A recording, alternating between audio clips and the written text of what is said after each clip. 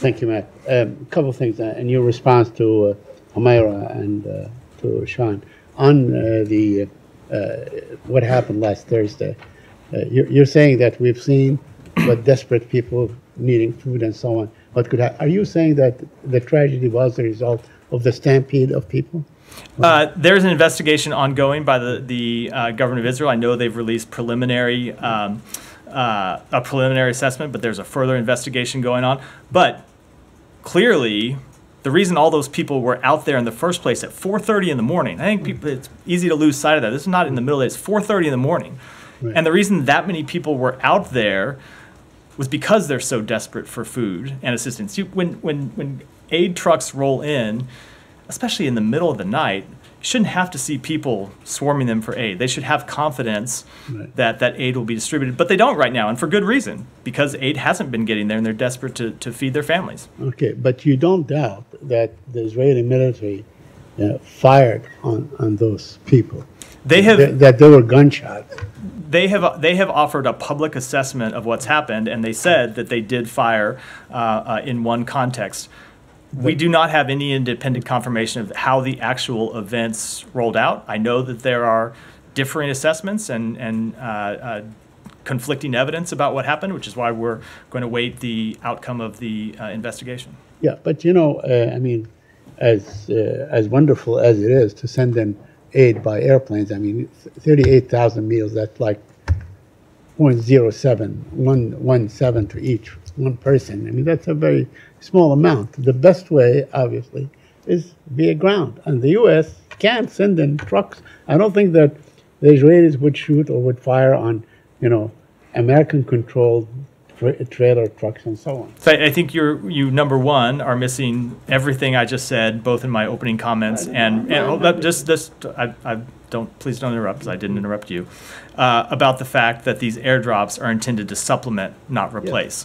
Yes. And while they are insufficient by themselves, they are still important and will provide meals to people who otherwise did not have them. So we do feel they meet a critical need, and we will continue them.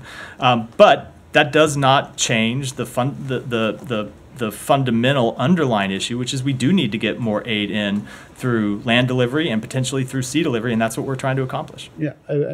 First of all, I'm not dismissing the value of that. In fact, I asked that question last week if the U.S. would do something like this. Nor was I interrupting you. I'm just saying I realize that it's it's an effort, but it's a very small effort. There are other ways, and even by sea. I mean, I understand the U.S. military has these wonderful causeways. They can roll things in. You don't have to have a harbor and so on.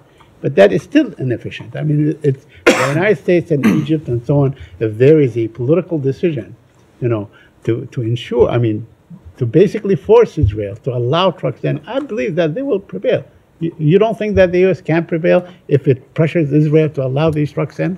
We are making clear that more trucks need to come in from the senior-most levels of this government. Okay, a couple more questions. You know, of course, I think it was raised that there's something like 15 children that have already died of starvation in Gaza, and there seems to be maybe hundreds more in the coming days and so on. So the situation is very, very desperate. Let me ask you about UNRWA. Have you arrived at a decision on continuing aid or resuming aid to UNRWA? We have made clear that we are going to make that determination at the conclusion of the 2 investigations the UN is conducting with respect to UNRWA. Neither of those investigations has concluded at this point. Do you have any calendar or timetable on this camp? Because the people in UNRWA are saying that the situation is... So it's a question you should direct to the UN about how long those 2 investigations will take.